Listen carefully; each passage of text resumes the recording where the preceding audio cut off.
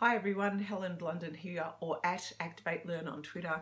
It is time for another book review, and today I'm wearing my Dropkick Murphys kind of t-shirt, trying to have the edgy look about me, basically being a dropkick, because that's what I am. Anyway, today's book is Kate Morton's The Clockmaker's Daughter. Have you read this book? What do you think? Look how big it is. Now, Kate Morton is an Australian author, and the people out there who have read any of Kate Morton's books, you've got to steer me on the right path here. Has she written all books about this size? About 585 pages, multiple storylines, multiple personalities, multiple characters, multiple everything. Now, why did I pick up this book? Well, I saw it on our library website and we were in lockdown and I thought I really need to read a book. Kate Morton sounded interesting. I had no idea that she was an Australian author, but I do remember this book 2 years ago being on bookshelves and being on bestseller lists. So I thought, well, okay, I'm really quick off the mark. 2 years later, I decided to read this. And I'm glad I did, admittedly. Now, I haven't read a book this size for a while, actually. And whenever I do see the sizes of books, I'm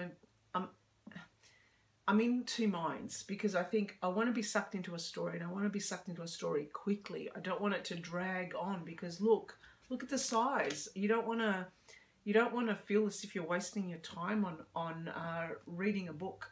But I must admit, I really like this book. It opens up with a voice, and it's a ghostly voice. It's the voice of Lily Millington, who lived in the 1860s, and it's really her story, but her story in amongst different stories told by different people across multiple timelines.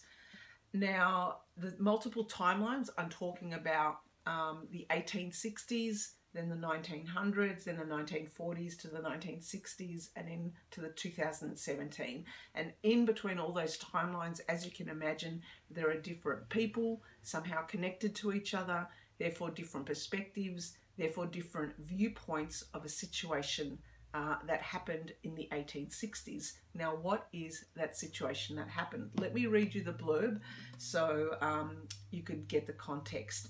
My real name no one remembers. The truth about that summer no one else knows. In the summer of 1862, a group of young artists led by the passionate and talented Edward Radcliffe descends upon Birchwood Manor on the banks of the Upper Thames. Okay, so there's a spooky house in this. Well, it's not really spooky. Well, there's a ghost. Anyway, a nice manor. Their plan is to spend a secluded summer month in a haze of inspiration and creativity. But by the time their stay is over, one woman has been shot dead while another had disappeared. A priceless heirloom is missing and Edward Radcliffe's life is in ruins. So you can imagine young bohemian types with bow tie hats and stripy vests, and ladies in the long dresses with wonderful hair and, you know, artist type, that kind of thing. Anyway, 150 years later, Elodie Winslow, this is around 2017 now, is a young archivist in London. She uncovers a leather satchel containing two seemingly unrelated items: a sepia photograph of an arresting looking young Victorian woman in Victorian clothing, and an artist's sketchbook containing the drawing of the twin gabled house on the bend of the river, Birchwood Manor. Why does Birchwood Manor feel so familiar to Elodie? And who is this beautiful woman in the photograph? Will she ever give up her secrets? Told by multiple voices across time, The Clockmaker's Daughter is a story of murder, mystery, thievery, art, love and loss. And flowing through its pages like a river is the voice of a woman who stands outside of time and whose name had been forgotten by history, but who has watched it all unfold. That's Birdie Bell, the clockmaker's daughter. So who is Birdie Bell? I'm not going to tell you, because that'll be giving away the secrets of this book. Now, this book has got everything in it. It's got love and loss, romance, murder, mystery, tragedy, grief. Grief is a big one. Happiness. It's got but man, there are so many people in this book. I had to create a mind map. You can see it here. And these are just, you can't, well, anyway, trust me, there's a mind map here with a lot of characters, and I haven't even written all of them. These are just the main characters. So because it is jumping from 1860s to the 1900s to the 1940s, 1960s to 2017, there are times when I was reading this book and I was thinking, man, who's this person? How they connected to Elodie or to Lily? What's going on? And there were just elements of the story that I must admit I got lost initially. But until I sat down and wrote my mind map, it then came together. In the last 100 pages though,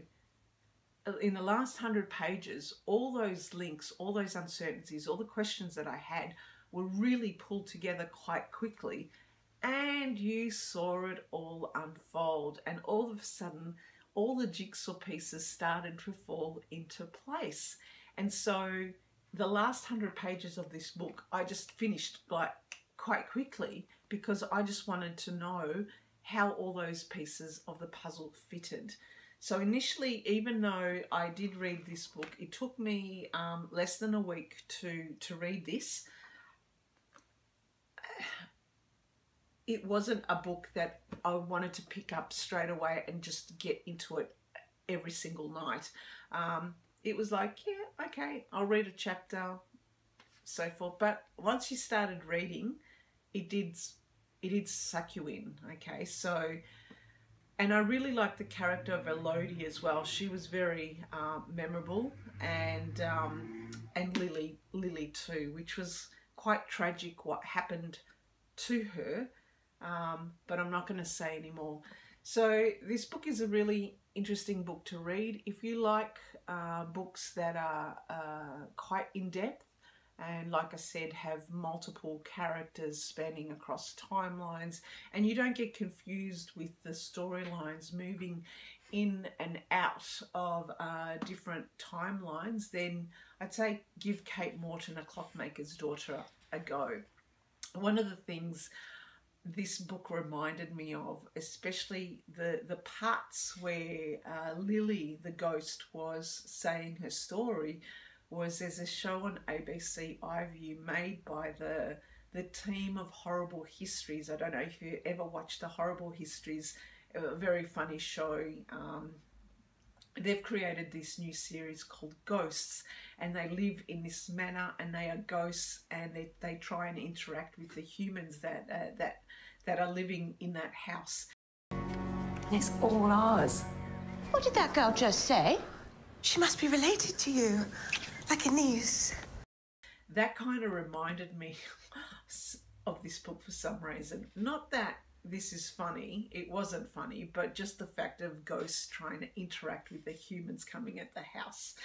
The other thing I would say is that if you have read any of Kate Morton's books, let me know how you find them, because I'd